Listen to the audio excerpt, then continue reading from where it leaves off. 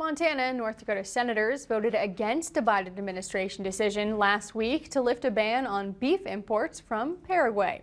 In a 70-25 vote, the Senate passed a resolution to stay the ban due to the country's recent history with foot and mouth disease.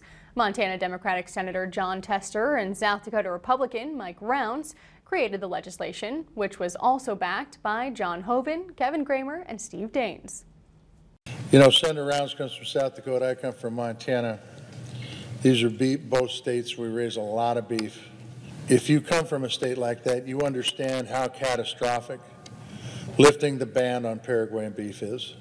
America has the highest quality, safest beef of any country in the world, and that's why we passed this legislation. The resolution is veto-proof and now moves to the House for their vote.